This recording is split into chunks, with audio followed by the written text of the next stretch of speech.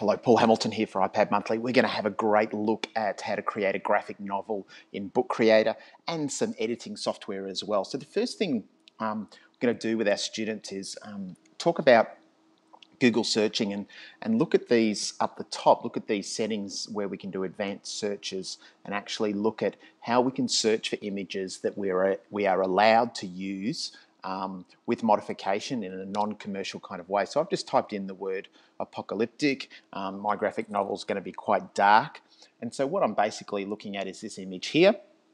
I'm going to incorporate this, make it black and white, make it a little bit more sketchy, and then bring in a character that I can superimpose over the top and give it that selective coloring. So what I'm going to do is hold my finger down on that and save the image. And then I'm actually going to turn my iPad on the side because we're going to use this cartoon sketch app here. And so it needs to be used in portrait mode. So I'm going to go there. And the first thing I'll do is hit the camera at the top, and then down the bottom right-hand corner goes to my camera roll. I'll grab that image, and then what I'm going to do is just press done, and then I'm going to actually hit on the filter here, and I'm going to select the the second one from the top. And what that does is it really kind of gives it that graphic novel, that sketch kind of look about it. So what I'm going to do there is just press it once. I'm going to export that straight to my camera roll as a saved image, and then take my iPad back to my landscape mode. And it's time to start putting these together. The other thing that I did do is I actually also did a search in Google, and I looked up sprites and characters that I could use with a transparent background. So when you're looking for images, look for that transparent PNG file types that we're looking for, and I'll show you the one that we've found. So let's put this all together in Book Creator. I'm going to hit on Book Creator. You can see here I've been playing around with some of them. So what I might do is just go with a landscape. I'll just hit back because I've done the wrong thing there. I'm going to go to New Book. I'm going to go down to the comic templates, and I'll select landscape. And then I'll go up the top and add some panels. So I'm going to start with a kind of a long landscape image, so I'll go with that. And it's a simple case of bringing in that image straight to my camera roll. You can see there the effect is really, really good, very sketchy, black and white, has changed it and changed the impression. And then I'm going to go up to plus, and up here there's a more category. I'm just going to hit on more, and I'm going to bring in the other photo. I'll show you the other photo that I found.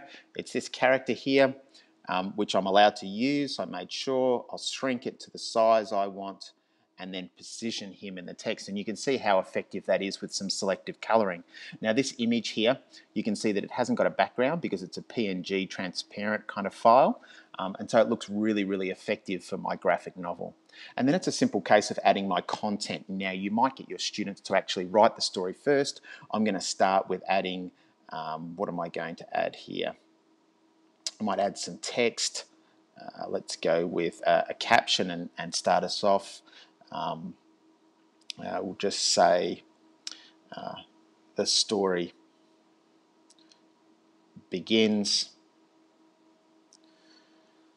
and you can see how effective that looks with the background, and then I can start actually building in. Now you can do a range of different things.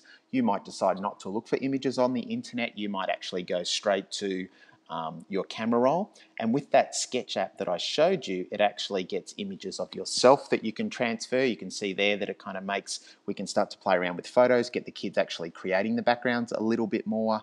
There's a whole range of different things that we can do, but this is just a fantastic way of actually looking at how we can kind of produce a really effective product, a graphic novels type kind of product using Book Creator, and a couple of inventive kind of apps, photo editing apps that we can look at. And one of the best ones that I've found is actually the cartoon sketch, which is the bottom left-hand corner here. There's a few ads that pop up because it's free, but overall it's a highly effective app that we can use. So I hope you found that tutorial really interesting, and get your kids to start producing some fantastic stories, and a great way of looking at that kind of graphic novel kind of effect. The other thing that I just wanted to show you quickly too is that when we bring in a photo, you might actually just use the same photo.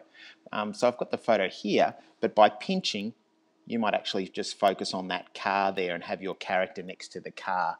And when you bring it in, you can see that it completely changes the look at it just because I've used a different background. So I'll jump in there, bring in my character again, reduce the size and put him next to the car. And you can see here that even though I'm using the same images, the whole story has changed because of the graphic that goes with it. So that's Paul Hamilton here. Hope you really enjoyed that. Great way of getting kids to produce graphic novels using Book Creator and some photo editing apps. Paul Hamilton here, signing off.